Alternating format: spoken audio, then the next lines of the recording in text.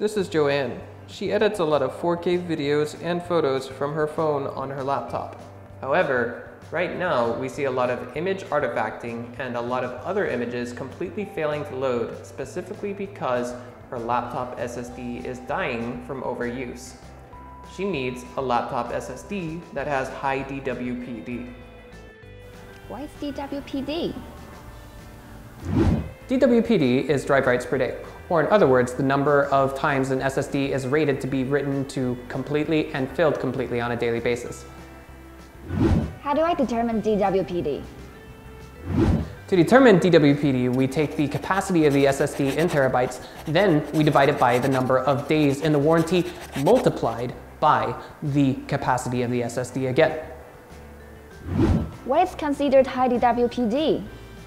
The PPSS25 is an SSD with 1 terabyte of storage.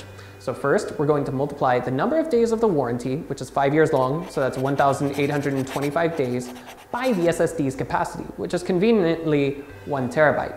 Then we divide the TBW, which is 2,065, by 1,825.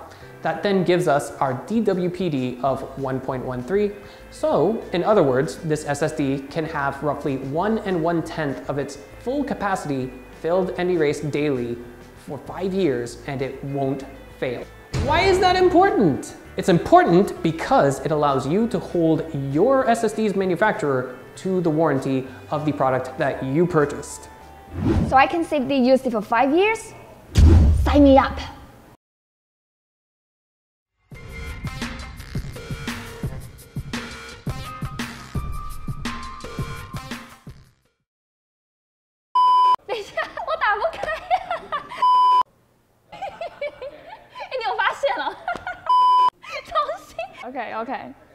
Okay, so like, comment, subscribe for more videos from Apacer.